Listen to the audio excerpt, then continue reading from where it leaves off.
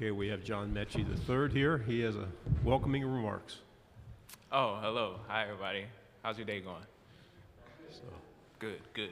when you build a championship program, you get a lot of people here. We'll go straight to questions here. Do we have anybody with an opening question? Front row here on your right. Well, I didn't want to start out this way, but I'm Tyler Shaw with KBTX and College Station, so I got to ask about Texas A&M. Do you see them as legit SEC West contenders this year? And could the game where you guys go to Kyle Field this year, could that be a big game? Definitely. I definitely think Texas A&M is a good team, and I definitely think they will be good this year. And also playing at their stadium will definitely be special. They definitely do have a great atmosphere there. Question to your left here on the front row.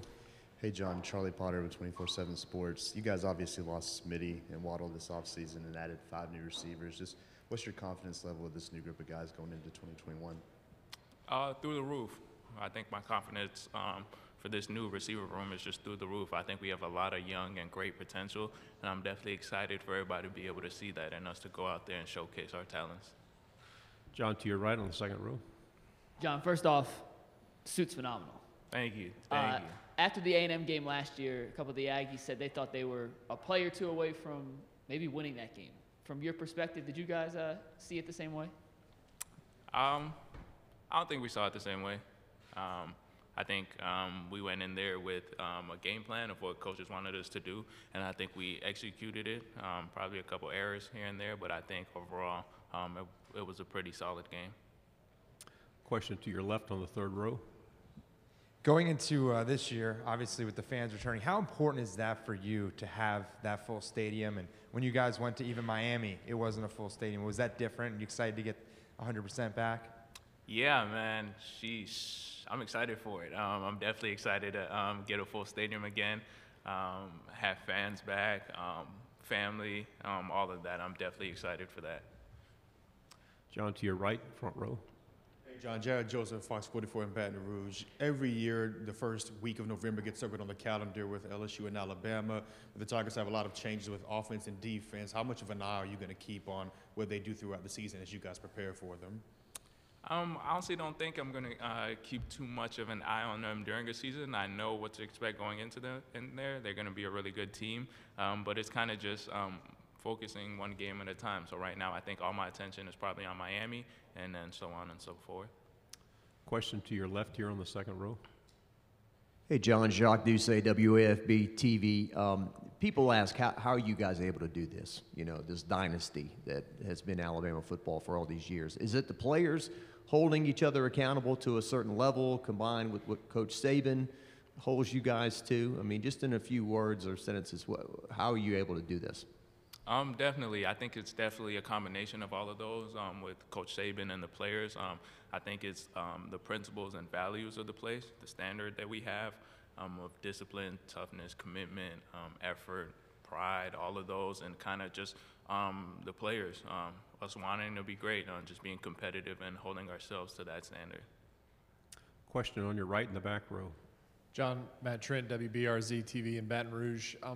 How does Alabama handle, if you guys have one, quarterback competitions? Because it seems like when one great one leaves, another one is just plugged in. And from our perspective, we never really hear anything about an Alabama quarterback competition. How is that handled in practice and just throughout the year? There definitely is. I think, especially this year, we have a really good room with Bryce, Paul, Jalen, and I think they're all doing a really great job.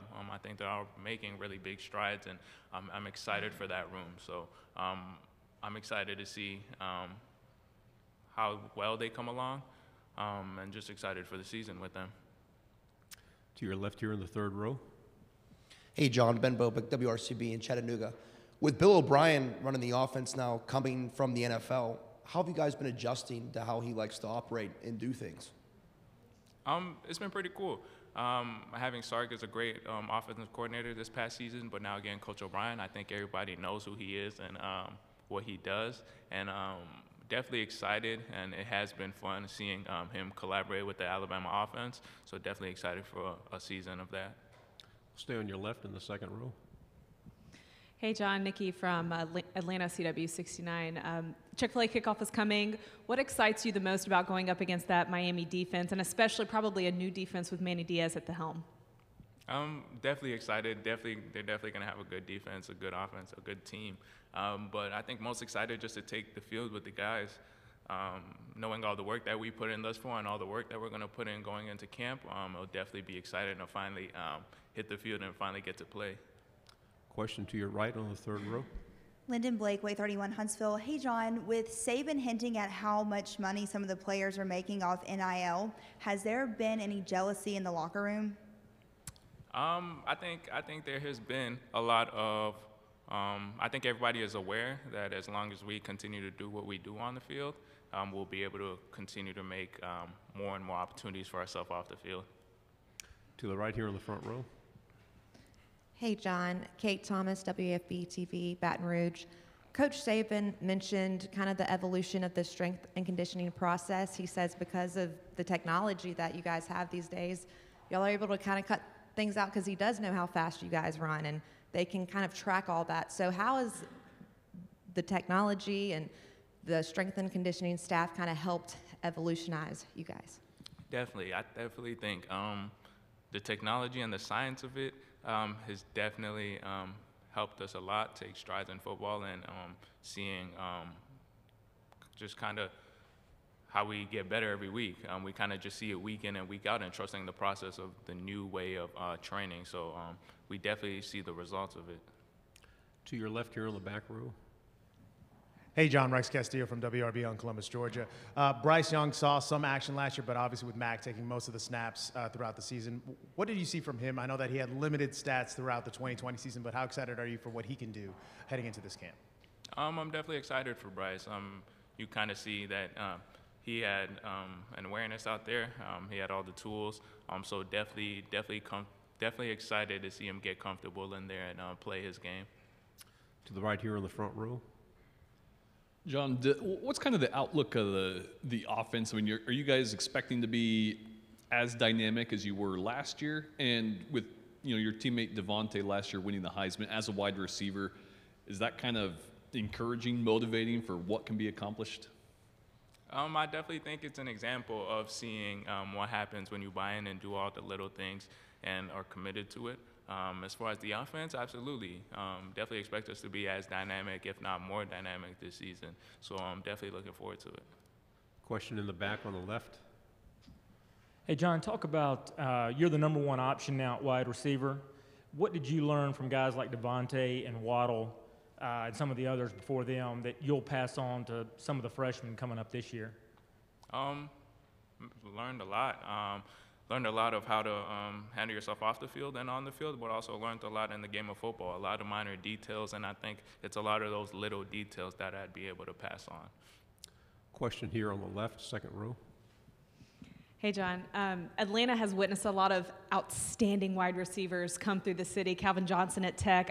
Julio, Calvin. What's the legacy that you want to leave knowing that you're having an amazing opportunity this year? I'm definitely excited for the opportunity, and I'm aware of all the great receivers that have definitely come through. And I definitely think that if I continue to try and be the best version of myself, that when I look back at it, I'll be satisfied. Two final questions. The first in the back on the right. John, I don't know how many times you've gone up against him one-on-one, but what's it like going up against Derek Stingley these past couple of years? He's definitely a really good player. Everybody knows who he is as well. He's definitely really good, and they definitely have a really good defense as well as a whole. So I think their whole team should be really good this year. Okay, before the final question, again, Coach Saban is coming up in a few minutes. We want to take care of as many people as we can, so please, to the best of your ability, keep your questions concise and no double-part questions. And we want to keep a nice path like we did when John came in here, so it's easy access. We'll take our final question right here in the front. Yeah, John, you guys added Jamison Williams to your wide receiver room from Ohio State. Just what are your early impressions of him and what he can bring to the offense this fall? I think it'll be exciting. I think he'll only make the offense more dynamic. J-Mo definitely will bring a lot of speed to the offense. So I'm definitely excited to see how the offense is with him in it. John, thank you very much. Thank you. Thank you for having me.